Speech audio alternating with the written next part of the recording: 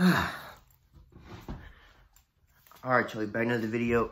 Back with story time video. Now this story is gonna be more on the more serious side. I have a lot of more funny story times.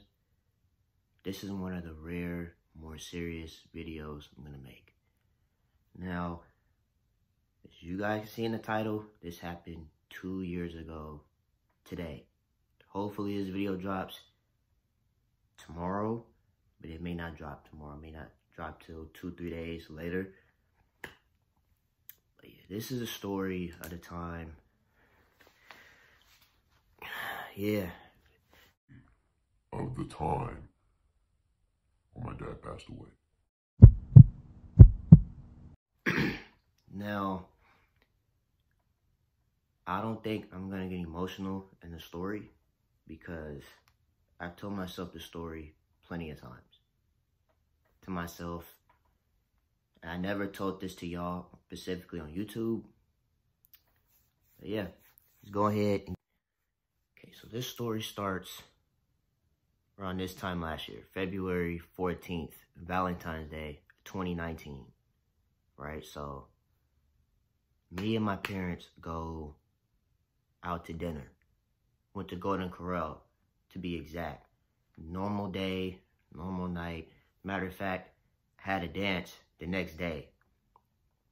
So me and my dad, me and my pops, my OG, whatever y'all like to say, we was talking about the dance, what I was gonna wear. No, it's another night, you know what I mean? And then the next morning, February 15th,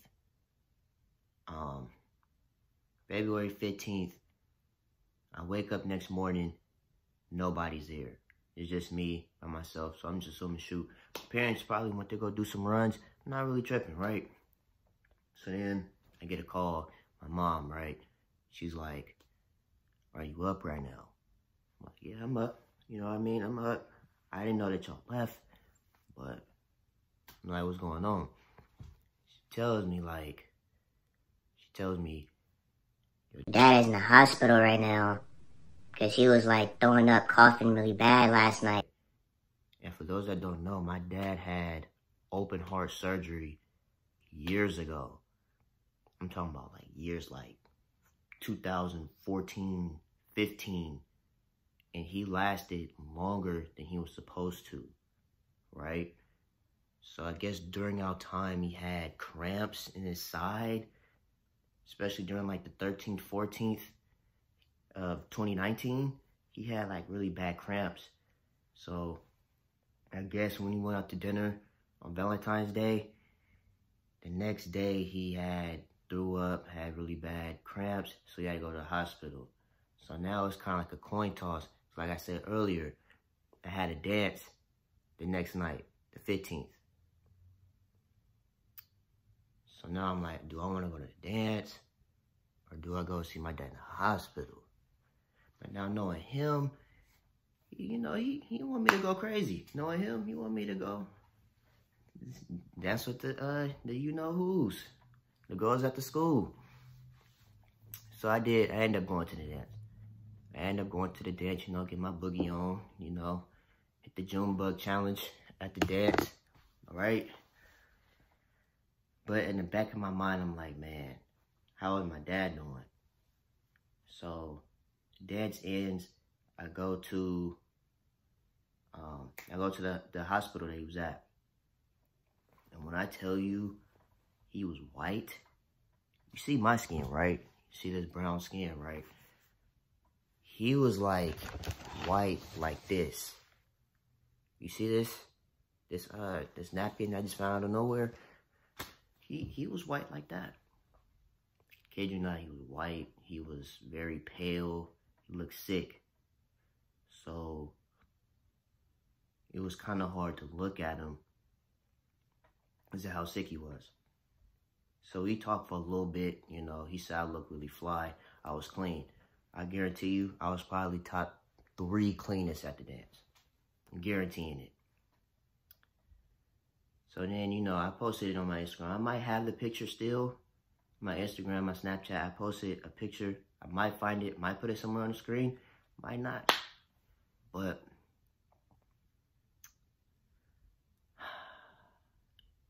I ended up leaving because, you know, I was tired. I ended up leaving the dance, and this is important. The last thing that we said to each other was, this was his last words to me. It was, "I'll see you later."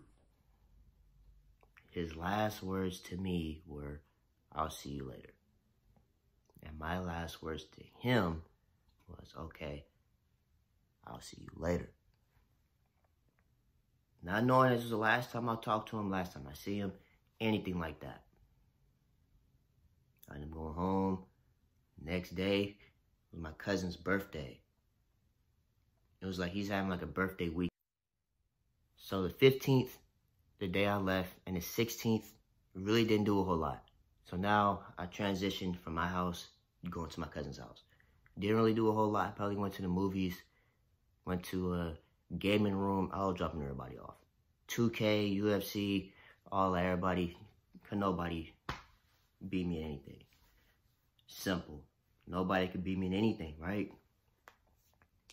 So it's the 17th. This is where the story really gets interesting. This is pretty much the root and meat of the story. So the 17th, my cousin doesn't have a car. He still doesn't have a car to this day, right? So we getting on the bus, we traveling, just place to place to place. My mom hits my phone and is like, "I have good news about your dad. He's supposed to be getting out the hospital today." This is 17th. So I'm like, all right, cool. Remind y'all, this is like All-Star Weekend. Normally the 14th through the 17th. So my plan was to go home, talk about everything we did, which is absolutely nothing, and talk about the All-Star Weekend. That was my initial plan, right?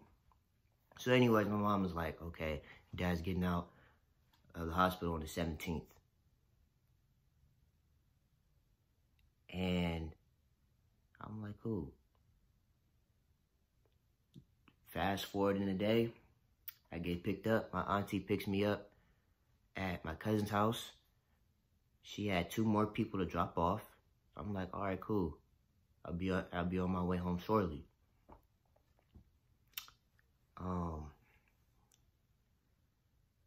Now, if you guys live in California, this is on my way back home. If you guys live in California, there's literally no snow. I'm talking about you either get sun or rain, or maybe some clouds, but normally sun or rain. You never get snow. I look out the window, and the first time I seen snow on the mountains. I couldn't believe it. So now I'm like, okay, now I got something else to tell my dad. I'm like, okay, now I seen snow in California. Now it start to get dark. And my auntie, she does not like driving in the dark at all. Like, she was doing Need for Speed type of speed on the freeway. She was sick. She's like, I'm trying to go home. Let's go. So this is really the story. We are about 2 minutes from the house. So we went a route to where there's a school near my house. We went straight, right, another right, and a left. So when we went right and then another right, I'm on 20/25 peripheral vision. I see red and blue lights. So I'm not tripping. I'm just thinking my dad is just now making it back home or whatever. My auntie was scared. She was like, call your mom now. Call your mom right now. Where's my other phone? Hold on. All right, I had to go find my phone real quick. So my auntie was like, call your mom now. So I call her. I'm not really tripping. So I'm like, is everything good? She's calling me on the phone crying. She's calling me on the phone crying, like, where are you at? Are you close by the house? Where are you at? I'm like, I'm down the street. What's going on? I'm talking about I ran out the car, down the street, Usain Bolt style. I was gone. Simple. I'm talking about you ain't gonna catch me down these streets. run through the front door. Boom! Truck the front door open. I see my mom and 911 basically trying to get what happened because I wasn't there. Now, there is a separate story in between this. I'm going to tell you. I'm going to tell you guys, right? So anyways, run right in the middle of them. Didn't care. ISO. Simple. Get out the way. So I turn. We have stairs. I turn. I look up the stairs. I see my brother's hands on his head like this. Okay, so this is the mid-story that I didn't know about at the time. So this is what happened, right? My dad actually made it back home earlier than I did. And he's a very funny, kind of sarcastic person. And he said that he wanted to sleep till Wednesday. Mind you, he does not like being in the hospital. Always told me stay away from hospitals as much as possible. Hated hospitals. So when he came home, he was like, I want to sleep till Wednesday. Mind you, this is a Sunday. That this all happened on a Sunday. He wanted to sleep till Wednesday. That's how tired he was.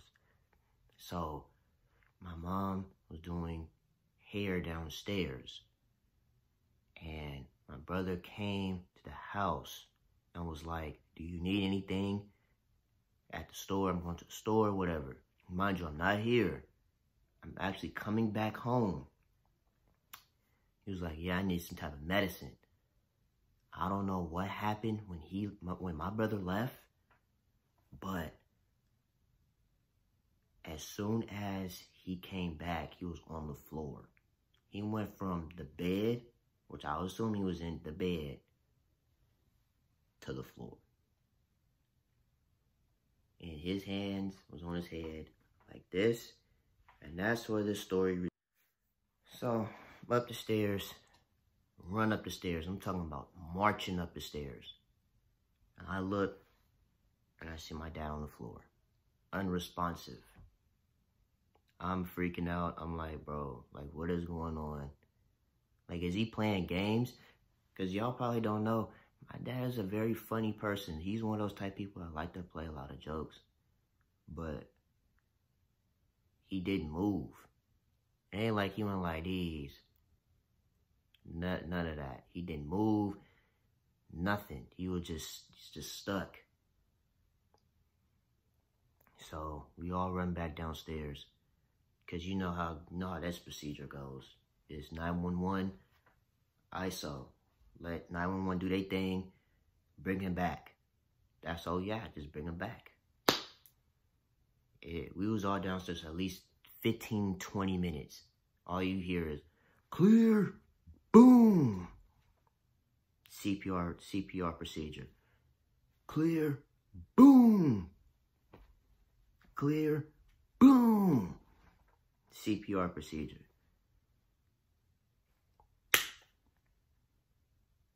And then 15 to 20 minutes later, they came downstairs into the room my mom was doing hair in.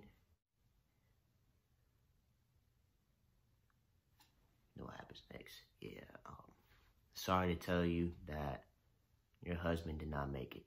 Or my dad passed away just now.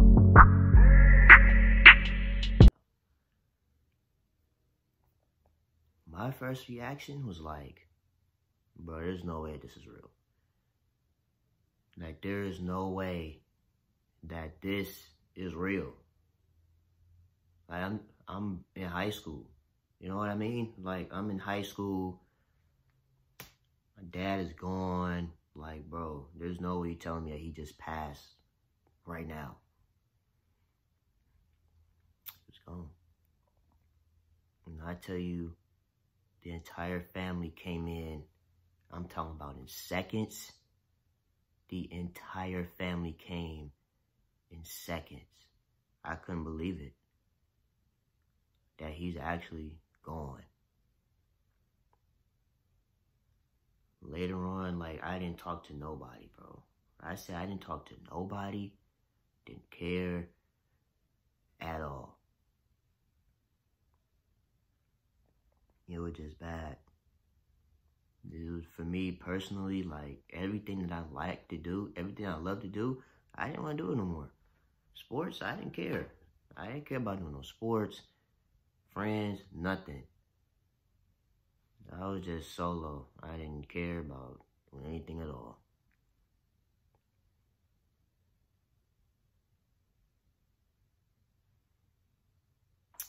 Yeah. That's really the story. I mean,